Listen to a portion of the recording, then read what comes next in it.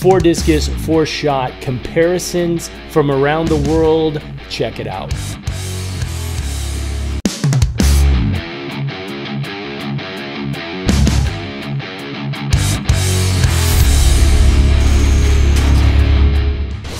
Hey everybody, it's Coach Johnson from Arete Throws Nation. Today's video, we are going to break down our videos. This is our weekly submissions. We're getting way too many videos to obviously cover. So some of the people I picked today actually submitted last week, so I selected them. Again, shoot the right camera angle for our gliders, really get that side angle. For our discus throwers, this tends to be a good angle because you can see a lot of things. Side angle, you can see a lot of good things as well. But for the sake of comparison, this is it. Try to shoot your videos, turn your camera horizontally, right? And we're probably going to be requesting you guys send these videos via email because the compression on the DM kind of makes the video sometimes a little grainy. All right, guys, so today is all about, we're going to do kind of comparison. We got throwers from around the world. Again, everybody's trying to develop that perfect throwing technique, whether that's your discus, rotational shot, or your glide. We're going to have some stuff in the future, the javelin, the hammer, so stay tuned for that. But we're going to do a little comparison this time, kind of run through our 6 pillars and see what people do throughout the throw. Now, real quick, before I dive in, one of the key things I want to make sure of is everybody at this time of the year that's submitting video is clearly dedicated and driven. Great job to you guys. For you guys that do have coaches, again, what we want to do here is I'm just going to give you things that we see, kind of compare. Maybe you've already worked on these things. Maybe it's just a fresh perspective, but the idea is we want to respect the fact that some of you guys that have coaches, we're just giving you what we see are the good things and things that are kind of standing out to us. All right, so first up, we have Jackson Meller from Australia, and I have Aaron from India, and we synced up these guys at their throw. So the first thing we want to look at is their pillar ones are pretty good. So they're, you know, where they start and wind up, how they move. But right here's where we're starting to see this. So what I like is Jackson here does a nice job of staying pretty long. Aaron gets a little bit of a squat on the legs. That's not necessarily a bad thing. So as he comes around, he's going to kind of cut his sweep a little short, and the left arm kind of comes around. I'm going to see Jackson here kind of takes a nicer, longer path with that left arm, but we're under-rotating this left foot, and that's going to cause, even though he's getting a sprint, he's a younger athlete using lighter weight implement, and then when you get to the heavier implement, it's really more difficult to get away with those things. So as we go through and we get our sweep, both guys do a pretty good job. So now as we create this sweep, you're going to see that Aaron's left arm kind of comes around a little bit. Sweep position and sprint position is pretty good.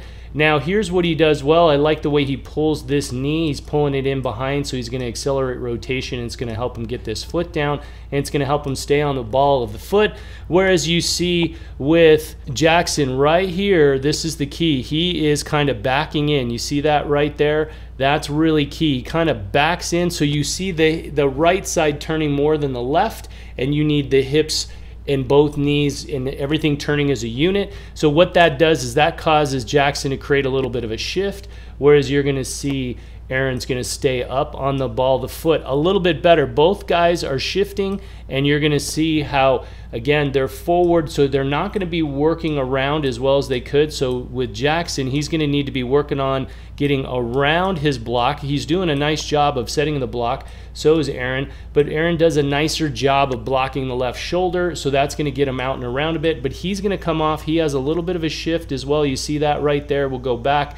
There's your pillar 5. You see how the knee's not pushing ahead and then out and around, and you really see that over here with Jackson, that when he came in, because he had that back in, that foot goes flat, he reaches and he shifts, and then he pulls this left shoulder back. So that is going to cause a problem. So where does this all begin? Again, when we look at our throw and the way what we teach with the throwing chain reaction, we're looking at, we just broke it down from pillar 2 through 6. You can see that as we go back through here, the entry, it's that pillar 2, 3 is going to be the big focus here, and then the transition, right? So he's going to have to learn this. This is kind of looks like the squeezing of the knees. We always suggest you squeeze the knee behind. That's going to make a bigger difference. Okay, so let's check out the next video. All right, so now we have Hattie and Jacob. Again, one of the things we're going to look at now, Hattie has been to some Arete camps down in Australia, and he had convert it over to the spin. Now, here's the thing we're going to look at, and then we have Jacob. Jacob's from Germany.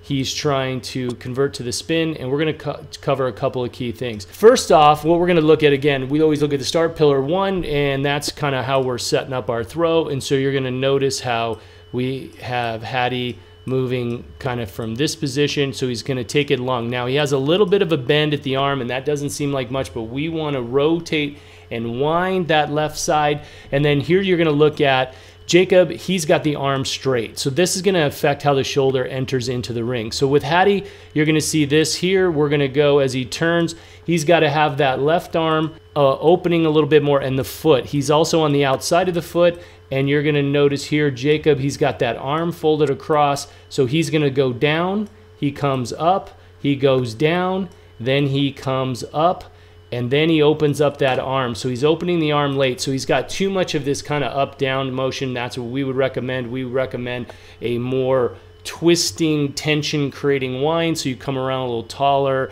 You don't have to be super tall, but you want to come around and drop. You're going to see the difference here where Hattie comes in. So as pillar 2 to 3, he comes in here. He's under-rotated on the left, and you're going to see Jacob gets this around. Pretty nice position here. He wounds up. It kind of reminds me of kind of what Jacko Gill used to do, but Jacko Gill had a very different left arm path, and you didn't see that big up-down motion. So now as he comes here, he re-wraps. So we're going to see our pillar 3 is our sweep. This should still be out and opening, in our opinion, should open up to about 3 o'clock. And so this way it's going to create this type of a motion in his throw. Hattie's going to come across. He's opening the arm, kind of like one of the things we've taught him to focus on, but he under rotates here, so he kind of is going to get more of that motion. And so that transition, what we call is our pillar 4 into the middle, he's going to be wrapping around here pretty well. You notice the knee kind of moving behind, which is going to create that nice rotation. And he's got a pretty good motion here, and he gets pretty good lift and pretty good extension. But we want to clean up the start a little bit.